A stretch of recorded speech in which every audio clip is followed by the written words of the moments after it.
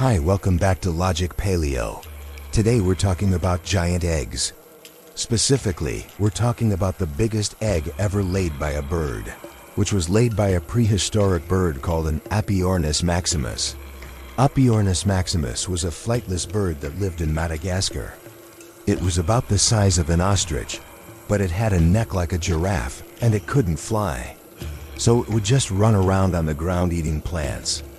Now, based on the size of its bones and the shape of its skull, scientists believe that it laid the biggest egg for a bird known to science, a whopping 30 centimeters long and weighing over 17 kilograms.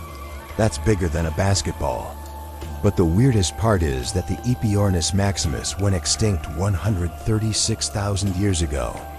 And yet we found this giant egg in a cave with bones from humans and tools that humans made.